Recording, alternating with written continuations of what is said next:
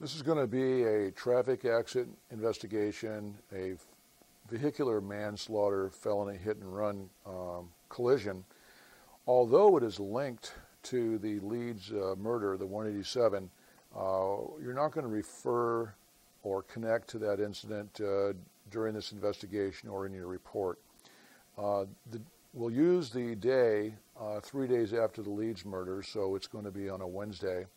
It's going to be about 1,300 hours. The location of the accident is going to be at Palos Verdes Drive North and Hawthorne Boulevard. It is a four-way intersection there, and you're going to hear a dispatch of a felony hit and run, 901T, which means a traffic collision with injuries, at that location, and you're supposed to respond. And in the dispatch, it's a possible fatal. When you arrive, you're going to discover that it is, in fact, a fatal traffic collision. There's a green sedan in the intersection that was driven by a woman. You'll have to create the identity for that woman, but you can make her in her 20s or 30s. You can make the car whatever you wish to. In any event, you'll find the woman slumped over the steering wheel. Paramedics are right behind you, and they are going to check her and confirm that she's dead. You'll note that she has massive head injuries, blunt force trauma, and also confirmed death. At that point, you're going to want to establish traffic control and begin your investigation. At various points throughout this videotape, I will talk about the various segments that we have been working on. We'll have our normal initial observation, your first arrival at the scene, which I just alluded to, followed by statements from 3 witnesses, a traffic scene investigation in which I will go over the evidence that is pertinent to this incident, and then I will summarize the evidence, and we will discuss the conclusion and also the forms. So having said that, prepare to take notes and view the rest of the videotape. All units, report of a 901T, possible fatal TC, hit and run just occurred, PV Drive and Hawthorne Boulevard. Suspect vehicles, an older model blue van, partial California license 579 George, with major front end damage. Suspect is a white male adult, tall, blonde hair. Suspect last seen eastbound on PV Drive. Paramedics en route. 901 Tom handle the report. 901 David, 902 David, and 903 David assist. 901 Tom, 10-4, ETA about 3. 901 Tom, 97, I'm going to need additional traffic control. This is a fatal. Paramedics are on scene. 901 Tom, 10-4, 905 and 9L David, respond to the intersection of PV Boulevard and Hawthorne. Assist units in traffic control for a 901T 20001. As you arrive at the intersection, you can see that the intersection is blocked and you request traffic control. You notice a green sedan in the intersection facing southwest with major front end damage. The left rear wheel is bent under the frame of the car, and there's a female slumped over the steering wheel. The paramedics are working on her and advise you that she is dead. She has major blunt force trauma to her head. You need to request the coroner, and at some point shortly after that, the paramedics will remove her and transport her to Little Company of Mary Hospital pending arrival of the coroner. Also, a tow truck is requested. Palos Verdes Drive North and Hawthorne Boulevard is a 4-way intersection. Hawthorne runs north and south. It consists of 2 lanes in each direction with a 3rd right-hand lane for turn purposes. There's a tri-phase signal for this intersection with signaling devices in each direction. There are also left turn arrows. All signals are functioning normally. Once traffic control has been established and the victim has been taken care of, you need to begin your investigation, which will start with your witness interviews.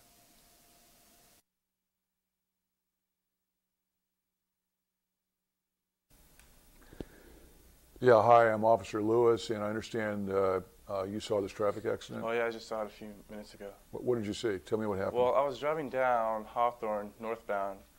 You know, it was just another day. It was a pretty bright day. No, it wasn't raining or anything.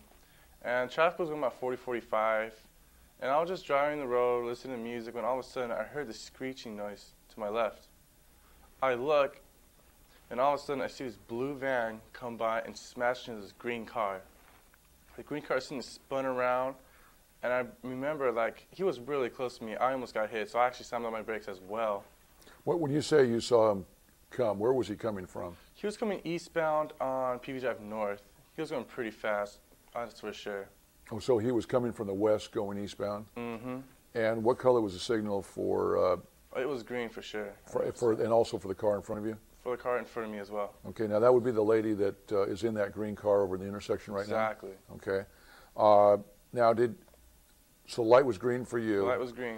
Could you make out or determine how fast the car was going? What was the first thing that attracted your attention? I heard tires screeching. I heard a loud. Okay. And I just turned my head and I saw it, so I immediately hit the brakes because. Okay. So then what happened after that? Well, the blue van smashed in the car, spun around, and then I got pretty close. I mean, I came to a complete stop, and I was pretty close to what happened, or the scene was. Right. I saw a woman in the green car. It was about an 80s green Chevy, I believe. Okay. And she looked unconscious. I wasn't really sure what happened to her. But then a blue van stopped momentarily. A man came out. He yelled some words. I couldn't really understand what he was saying. It was pretty, like, quick. But then he was a pretty big white guy. I noticed he was a pretty tall white guy. He had long blonde hair and a ponytail. And he looked like he had a little bit of a stomach, and he was wearing a white T-shirt and pants. All right. And, he yelled something out. He looked at the green car, and then he just hopped back in and just sped off. And that was the last that I saw of him. Where did he go? He went, continued eastbound on PV Drive. Okay. Now, did you happen to get the license number? No, I didn't actually. All right. Now, it was a blue van. Yeah, it was a blue van. Did you see anything that you could distinguish from the van? Anything that you can describe in addition to the fact it was blue? What kind of a van was it? It looked like an older van. Okay. Do you know what a cargo van is? Not too. You know, like the bakery and the commercial companies use. They don't have windows. It looked more of a minivan to me, I think. Okay, minivan. Mm-hmm. Okay. Did you get a license? Oh, you didn't get a license number. No, I went to the side of the car. Can you identify this guy if you were to see him again? I could definitely identify him again. The car, I know for sure the front was pretty smashed and pretty bad. And I think I saw some smoke coming out of it as it was taking off. Okay. And you can identify the van again if you were to see it? I think I could. Okay. Anything else you can add? Well, I saw smoke coming out from the tires when he was hitting the guy, and I heard glass shatter. Okay. Thank you very much. You're welcome, sir.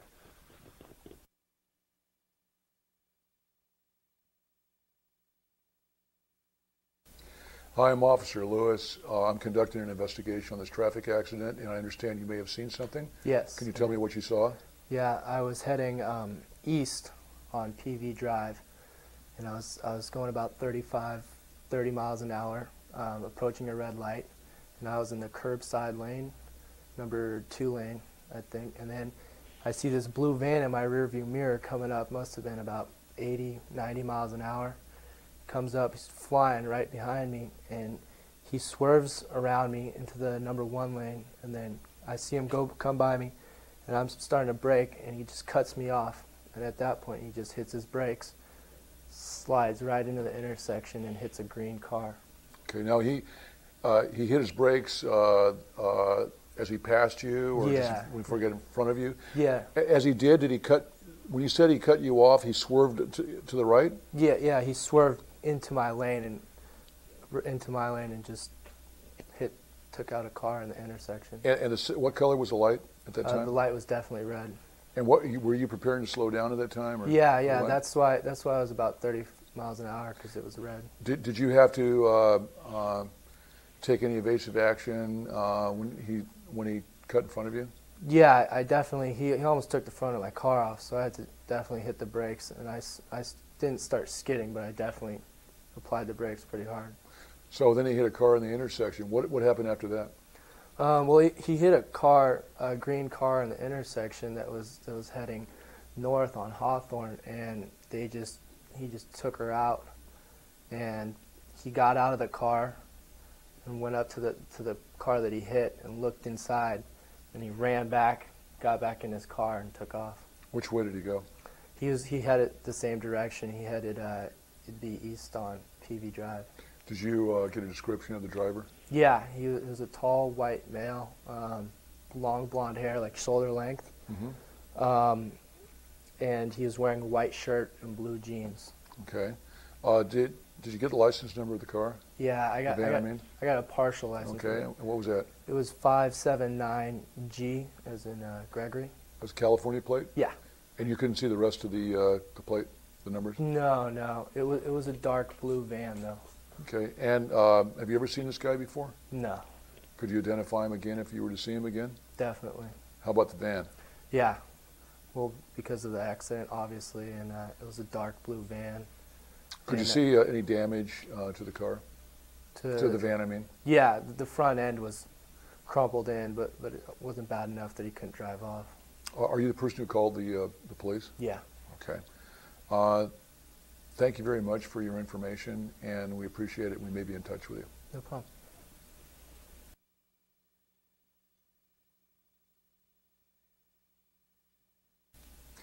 Yeah, hi, I'm Officer Lewis. I'm conducting an investigation on this traffic accident that we have here. I understand you may have seen something. I did. I saw everything. Tell me about it. Well, I was walking east on PV Drive North when I came to a stop at a crosswalk at PV Drive North and Hawthorne, when I noticed a blue van fly right by me, like right at the intersection. I noticed it because he slammed on his brakes, slid completely across the intersection. He clipped a green car. I really don't know the make or model of it, Okay. but he clipped it right when he came to a slide at the intersection. Car was traveling down Hawthorne, and he clipped it. It spun out, and it came to a stop. Okay. What happened after that? Well, the van did stop, and momentarily, then he drove off again. Did you get a look at the driver at all? I did, but all I noticed that he was a big guy with blonde hair. Okay. What race? What nationality? Possibly Caucasian. Okay. When he took off, did you see which way he went? Yes, he did. He drove east on PV Drive North. I did see that. Did you get the license number at all? No, I did. Did you get a good enough look at this guy to identify him if you were to see him again? Yeah, I would definitely be able to identify him. Okay. Now you were on the corner, so about how far do you think you were from where this guy ended up? I would say 50 feet. Okay. Now, what first attracted your attention to this van? You said it was a van, right? Right, it was a van, and I first noticed him because as he was driving down PV North, PV Drive North, he was swerving and changing lanes. It seemed like he was driving maybe 100 miles an hour, you know. Okay. And then he came to a screeching halt, and there was tire smoke, and Okay. I could smell the rubber burning, burnt rubber. Now, what color was the light for eastbound traffic at that time? Eastbound traffic, the light was definitely red. Okay. And so let me summarize then. Okay. So you're walking, you're on the north side of PV Drive, you're walking east, Yes, and you come to the signal there at Hawthorne Boulevard. correct. All right? While you're waiting for the signal to change, it's red at that time. Correct. While you're waiting for it to change, you become aware of the fact something's going on behind you and off to your right. Correct, to my right. So did you hear sounds, screeching tires or anything? Yes, loud screeching tires. And So then you turn, and at that point you see this van. It was sliding around through traffic and slides in the intersection. Wheels were locked up or locked braking. wheels. And he goes into the intersection, and then he hits the green car. Correct. And which way was the green car going? He was driving northbound on Hawthorne. Okay. And then after the collision, the guy gets out, Did you see him get out of the car? I just saw the van stop, and I kind of got a glimpse of the Okay. guy because traffic, a few cars were blocking my vision Okay. at the time. Okay, and then he took off eastbound on PV Drive. Correct. Okay, thank you very much. And if we need to talk to you, we'll get in touch with you. Thank you.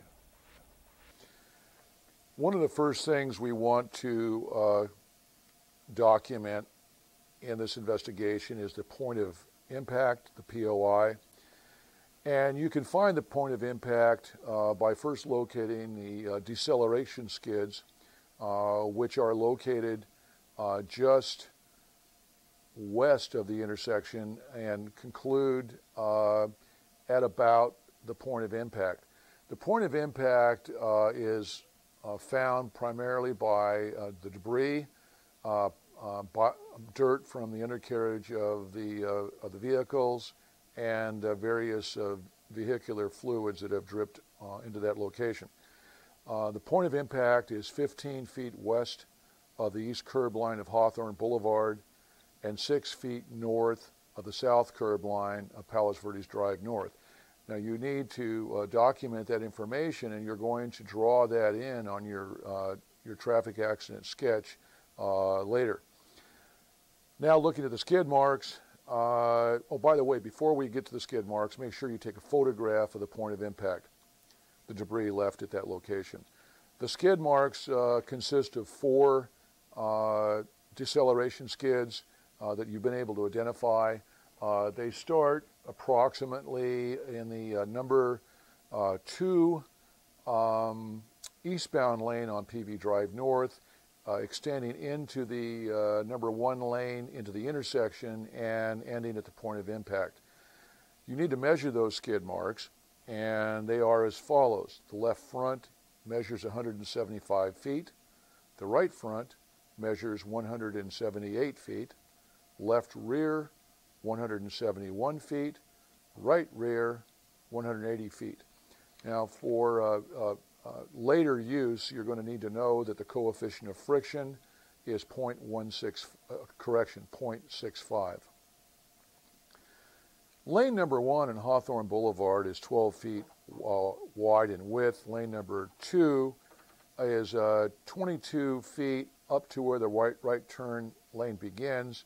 And at that point, lane number 2 is also 12 feet wide. The right lanes are 10 feet wide. Those were the turning lanes, the right turn lanes. And the left turn pockets are also about 10 feet wide. There's a raised center median on Hawthorne Boulevard.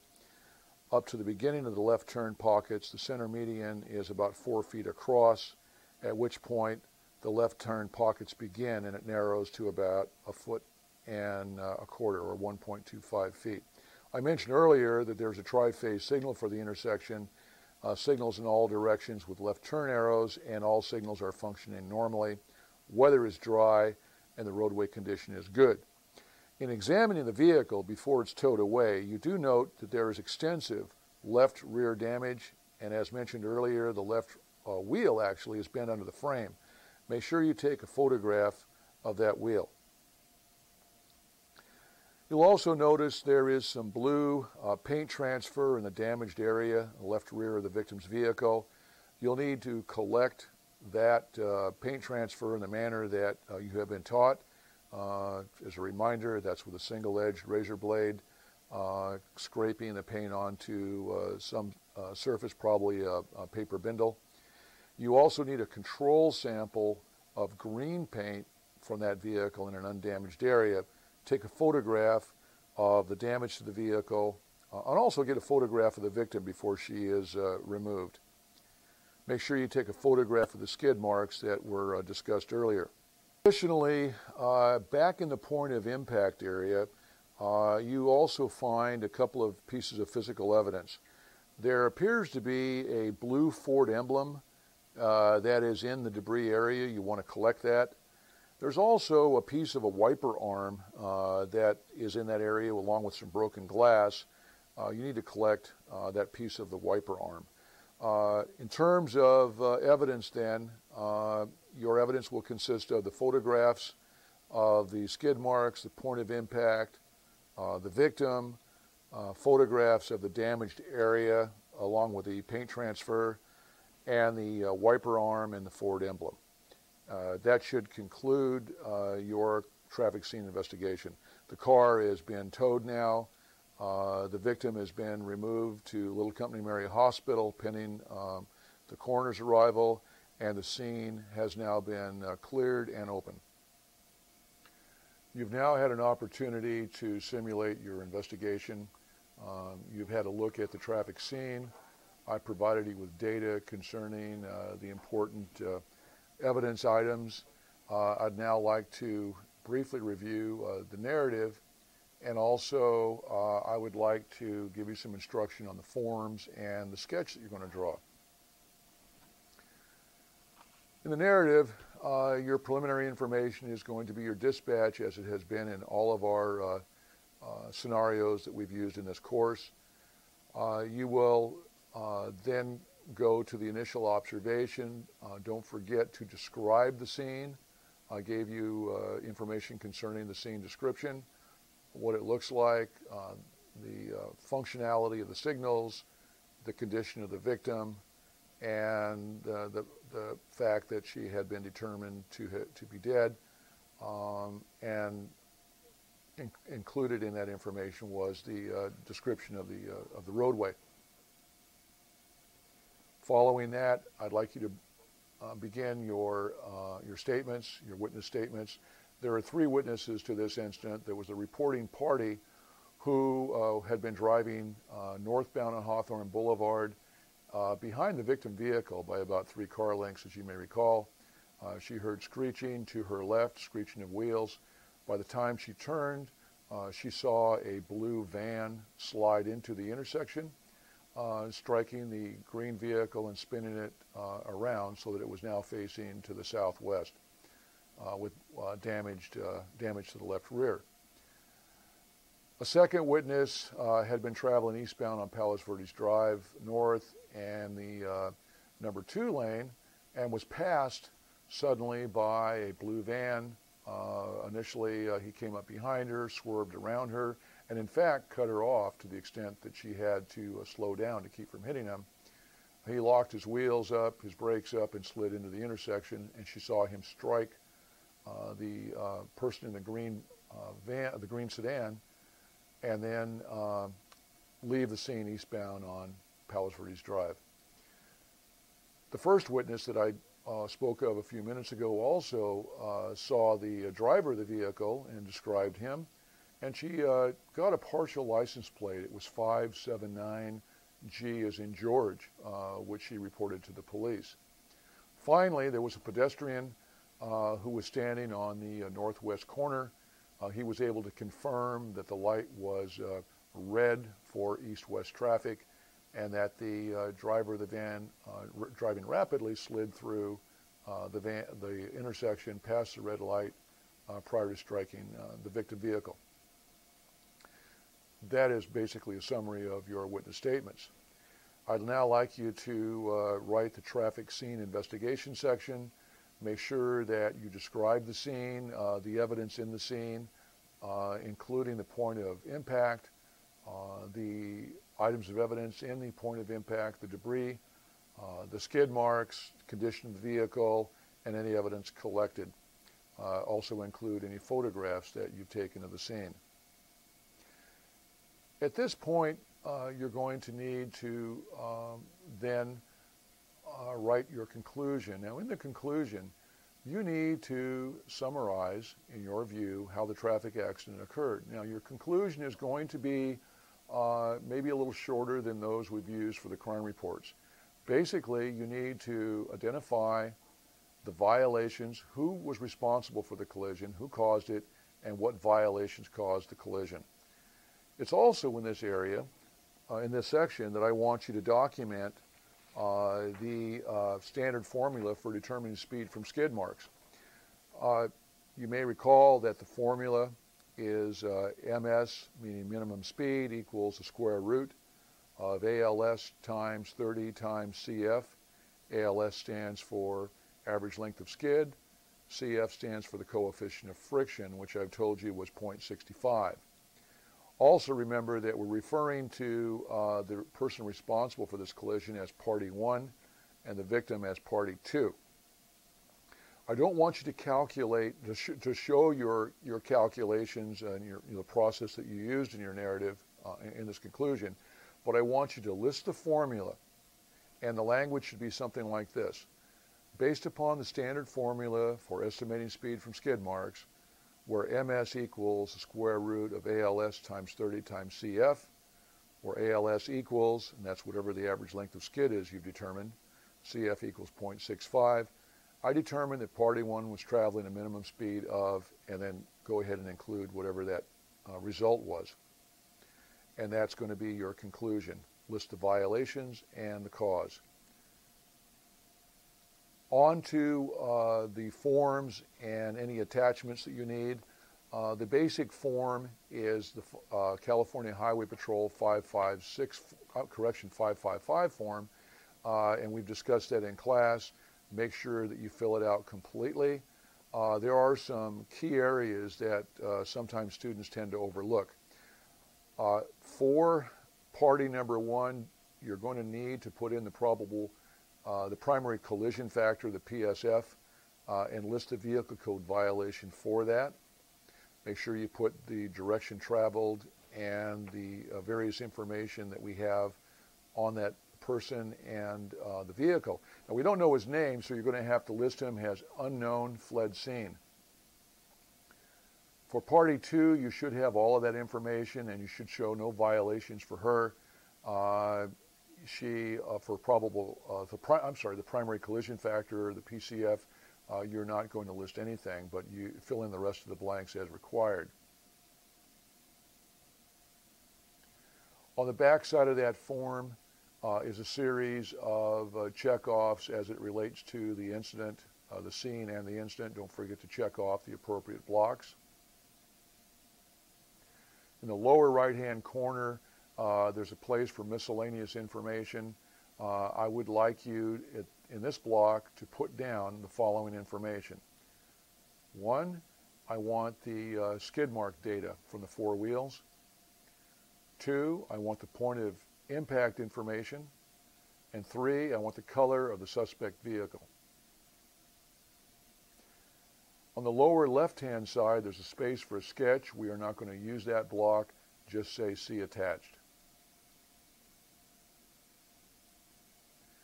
The next form is the 556 form. And on the 556 form, there's a place for listing